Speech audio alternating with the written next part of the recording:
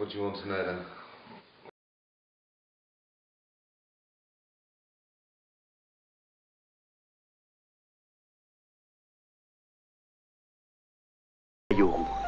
Là, nous étions trois camarades, Lame, Illo et Damouré.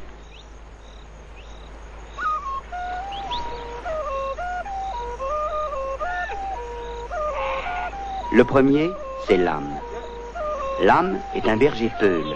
Son vrai nom est Ibrahim Adia. On l'appelle Lame parce qu'en peul, l'amido veut dire petit chef. Et Lame est un véritable petit chef.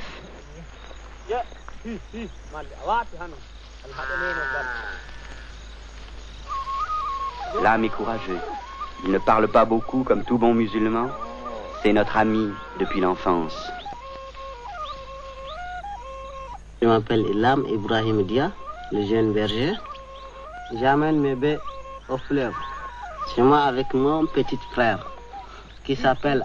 The way people are imagined visually and the consequences of it for those people.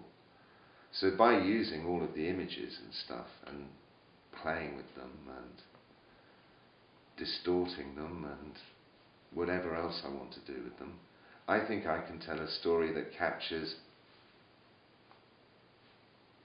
in essence, what's happened to them. That's what I think.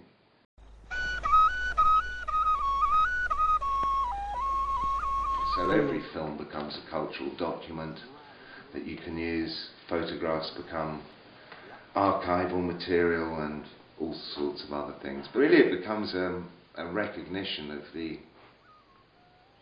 importance of the ocular, but trying at the same time probably to bring in the full sensory domain, and cinema offers a good potential to do that, really, you know.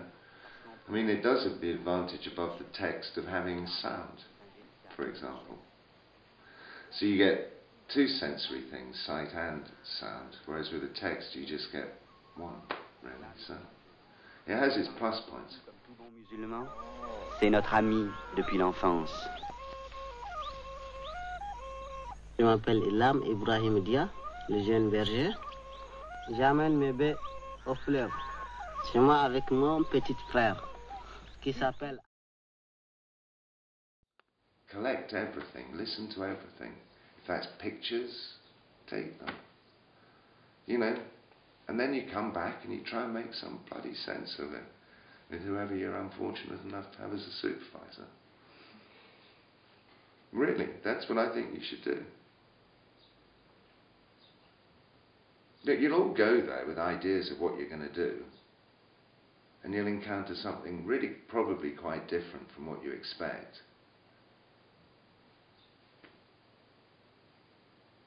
Don't worry about it.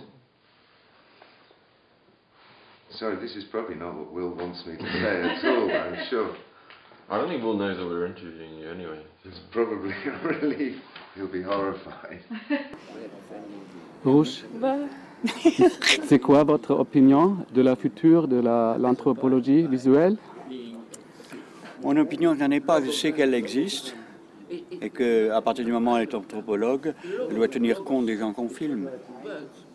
Donc, à partir du moment où tu appuies sur un bouton, je suis dans ton film et tu t'engages dans une grosse responsabilité.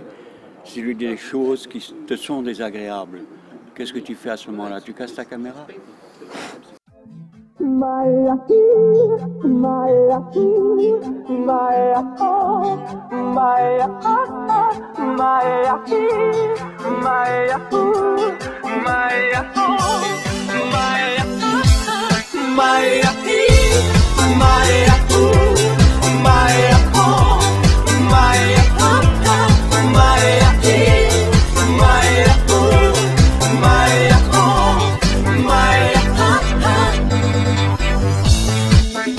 Halo? Salut? Sunt eu, un haiduc? Te rog, iubirea mea. I mean, there's huge extended arguments about things, about which methodological process you should use and stuff like that. Probably rather like the methods course you've been having. truth of the matter is that we can't expect you to really go there and be fully formed anthropologists. In a sense, you're seeing whether you can do it. So I wouldn't put too much pressure and burden upon yourself about the scientific value of what you do as such. I'd just go there and record stuff. And visually, I think you can do it in a number of ways. I mean, you can film specific events. Yeah? I mean, that it does tie into a particular genre of ethnographic filmmaking, the event thing. But there you've got a record. A useful record. You can use it for a number of things when you come back. Yeah? On the other hand, you can just do a visual diary of when you're there, in the same way that you'll be keeping another thing.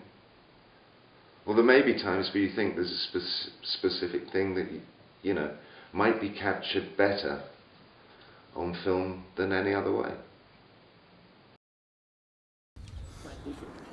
Mais est-ce qu'il y a la future de l'anthropologie visuelle? Oh, c'est sûr, mais sur nous-mêmes d'abord. Ouais. Ça, c'est le...